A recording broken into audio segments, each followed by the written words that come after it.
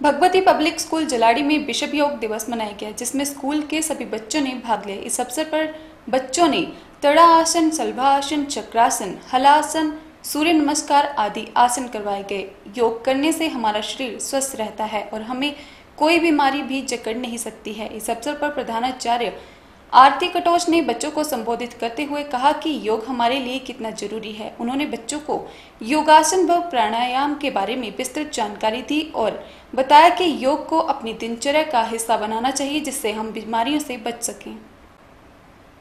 Bhagwati public school Jalari में विश्व योग दिवस मनाया गया, जिसमें स्कूल के सभी बच्चों ने भाग लिया। इस अवसर पर बच्चों ने तड़ासन, शलभासन, चक्रासन, हलासन, सूर्य नमस्कार आदि आसन करवाए गए। योग करने से हमारा शरीर स्वस्थ रहता है और हमें कोई बीमारी भी जकड़ नहीं सकती है। इस अवसर पर प्रधानाचार्य आरती कटोच ने बच्चों को संबोधित करते हुए कहा कि योग हमारे लिए कितना जरूरी है। उन्होंने बच्चों को योगासन व प्राणायाम के बारे में विस्तृत जानकारी दी और बताया कि योग को अपनी दिनचर्या का हिस्सा बनाना चाहिए, जिससे हम बीमारियों से बच सकें।